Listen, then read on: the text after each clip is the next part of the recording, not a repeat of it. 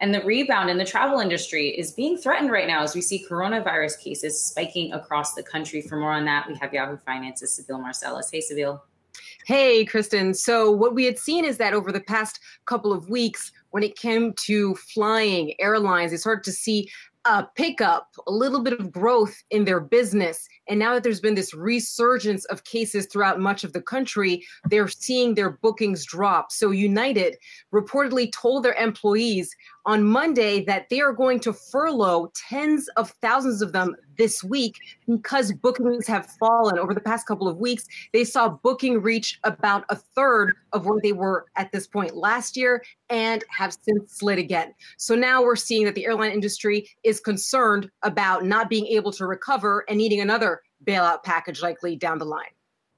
All right. Thanks so much, Sibile. Hey, investors. Zach Guzman here. Are you interested in learning more about the markets and getting the latest financial news? Well, then click right here to subscribe to our Yahoo Finance YouTube channel.